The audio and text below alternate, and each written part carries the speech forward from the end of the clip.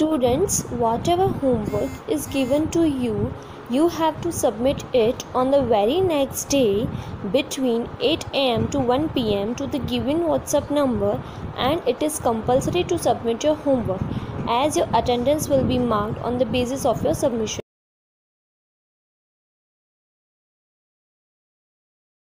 Lesson number 11, Transitive and Intransitive Verbs.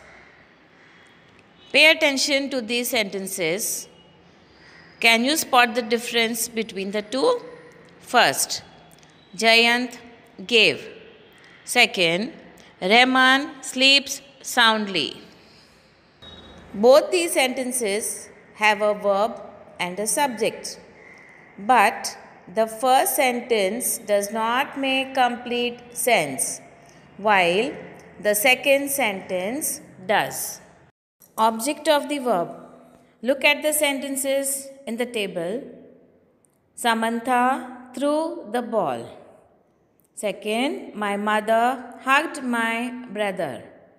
In the first sentence, Samantha is the subject, threw is the verb, and the ball is object.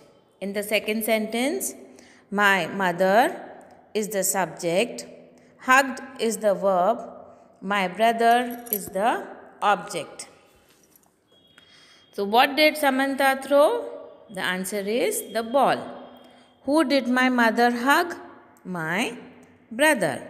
So objects can be identified by answering the question who or what to the verbs.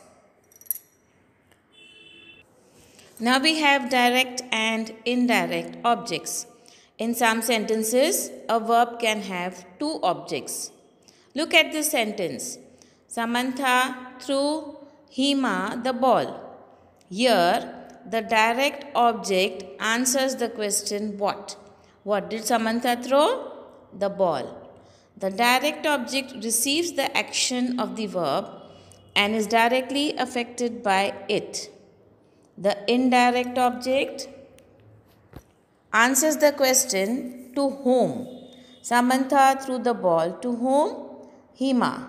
It also answers the question for whom? The indirect object receives the direct object. Example, Nitin told Manu a joke. So direct object is a joke. Indirect object is Manu. The indirect object comes before the direct. Direct and indirect objects are normally placed in this manner. We have for subject, verb, indirect object, direct object. Example, I bought my brother a basketball. Direct object is basketball. Indirect object is my brother.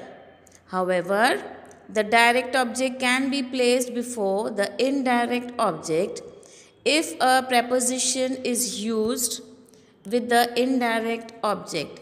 In such cases, they take this structure: subject, verb, direct object, preposition plus indirect object. Example, Samantha threw the ball to Hema. My grandfather narrated the story to me. Some verbs need objects to complete their meaning, while others do not. What are transitive verbs? Transitive verbs are those verbs which need an object to complete their action. Example, Sindhu won a silver medal. Won what? A silver medal. Second, the police caught the thief. Caught whom? The thief.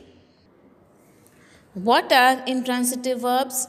Intransitive verbs are those verbs which do not need any object to complete their action. Examples, the child sleeps all day. The birds are chirping. So the verb is sleeps, and second sentence the verb is are chirping. But they do not need any object. Okay? Points to remember. First, verbs can be transitive or intransitive.